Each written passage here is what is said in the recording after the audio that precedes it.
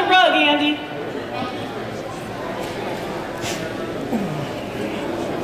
How'd you acquire it?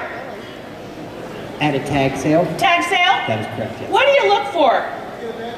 In Oriental and antique, and Oriental rugs, one of the things you look for is the color green. It's believed in those cultures that only God can make green. The more green in your rug, the more rare and the more valuable.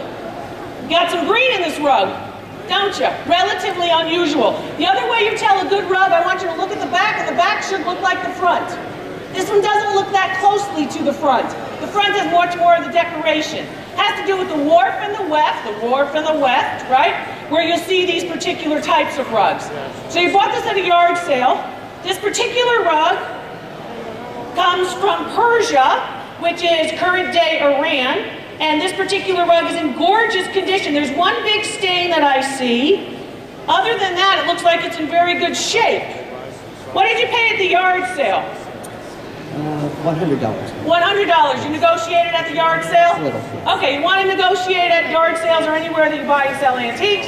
Value on your rug, it's just about $800. Okay, so you got it for 1/8 of what it's really worth. Good job. Always look for quality objects when you're collecting or going to yard sales, flea markets, and such.